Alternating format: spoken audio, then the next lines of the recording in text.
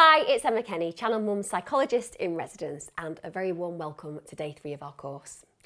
I want to pass on a little nugget of information to you today. There is no such thing as a perfect mum.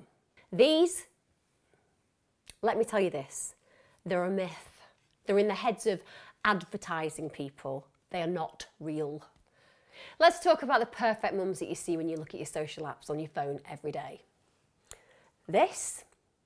It's got a lot to answer for in how us mums feel. Remember, most of the mums that you're connected to via your phone show the best of their day. They're rarely showing you the honest side of family life, so it is time to stop comparing because it's going to make you feel better, I promise. It is so cathartic to have a social media call from time to time. If you're following someone that makes you feel bad about yourself when you look at her profile, just unfollow, unfriend, or just hide the posts because they're not going to know that you've done that. Your scrolling experience, I promise you, will improve and you're going to feel better about your day. Do it as soon as you've stopped watching this video. There's a mum mantra that I want you to remember when you're having a bad day and feel like everything's getting on top of you. It's simply this: my best is absolutely good enough. There's no such thing as a perfect mum, and I am a good enough mum. Say it with me now. Go on. My best is absolutely good enough. There's no such thing as a perfect mum, and I am a good enough mum. If you kept the kids alive, safe and warm each day, then that's good enough, mama, and you are doing your absolute best, and for that, I salute you. So let's talk about the recipe for having a really good day. Whilst it is tempting to grab a quick fix when being a mum gets tough and our day hasn't gone well, it's like papering over the cracks. It's not going to help you in the long run. I'm talking about those moments where you're reaching for the rest of the pack of chocolate biscuits, another glass of wine or gin in the evening, cigarettes or caffeine fixes. Yep, they're going to give you a temporary high, you'll feel good, you might feel more in control, and there's absolutely nothing wrong with a chocolate biscuit or a glass of wine. But when you're using them to get through, it is really not great. Here's my recipe for a good day. Try to fit as many of these as possible into your day. When you wake up in the morning and before you get out of bed, take 3 deep breaths and say to yourself, today is going to be a good day. If your day starts to slide and you get frustrated, just stop for a moment and take 3 deep breaths and remind yourself of your promise that day. Today is going to be a good day. Whatever the weather is doing, get out of the house and into the fresh air and feel the sun or wind or rain on your face every single day. Whether it is simply a stroll in your garden, a walk to your local park, or a trip to the shops. If you're working, just get off the bus a stop early or make sure that you park the car a little bit further away from your office. Listen to the sounds of nature when you're outside.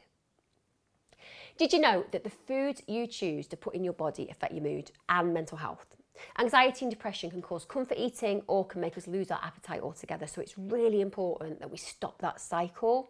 A healthy breakfast is so important to start the day in a positive way.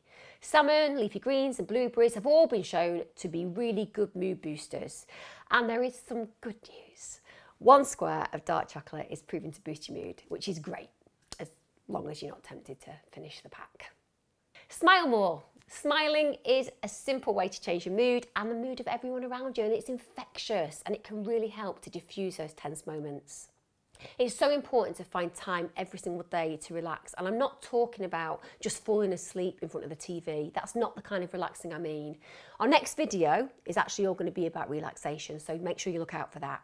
Exercising. When you exercise, it starts to kick out the stress hormones from your body, and it's great for our mind, soul and body. Now, I'm not suggesting that you take a spin class every day, but make sure that you build a little bit of exercise into your everyday routine. It might be gardening, it could be skipping, jumping on the kids' trampoline, morning stretches, or just going for a long walk.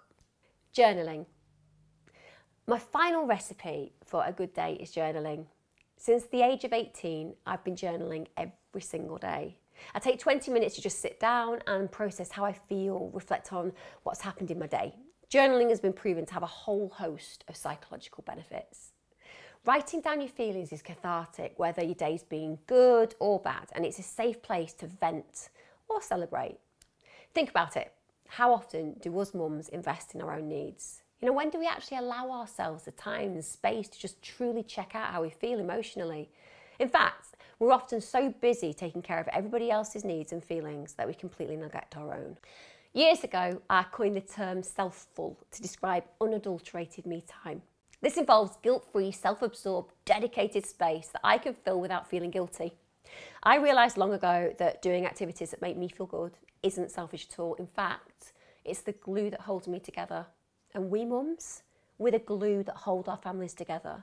So self-care isn't just important, it is absolutely essential.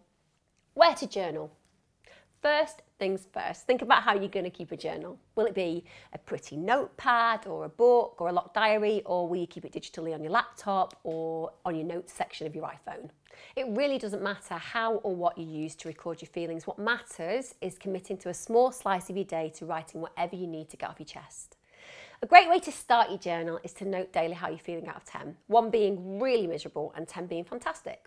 What's really helpful about this type of scale is that you can reflect on the highs and lows of your emotions, and you can also note if there are any dips and troughs that could be related to your hormones, particular days of the week, exercise, or just even knowing what you ate that day. Getting to know your emotional world is a really helpful exercise and can also enable you to begin the process of figuring out what you can do to increase your positive emotion. Gratitude jars. Something else I do every single day is a gratitude jar. All you have to do is grab a jar, contain a shoebox or whatever you can pop notes in, and then at the end of every day write 3 things that you're grateful for and 1 thing that you've struggled with but that you feel you've learnt from.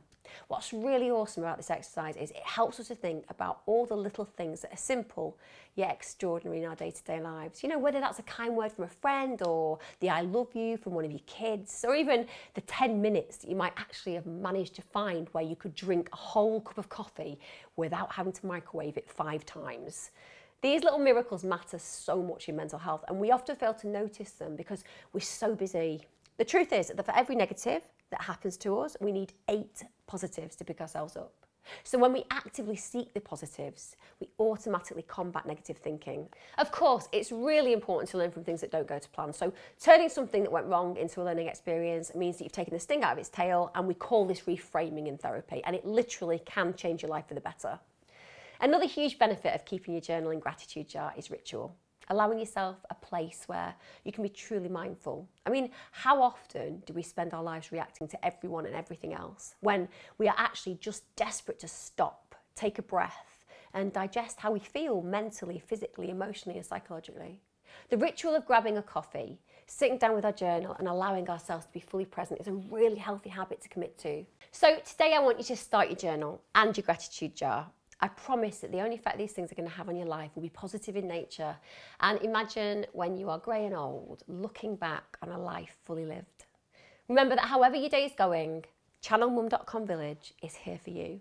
It's a safe place to ask questions and get answers from trained parent helpers, all trained by me, plus mums who have been there too.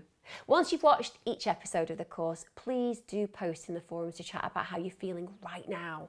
And remember, you are not alone. We get it, and we're here to help you every step of the way.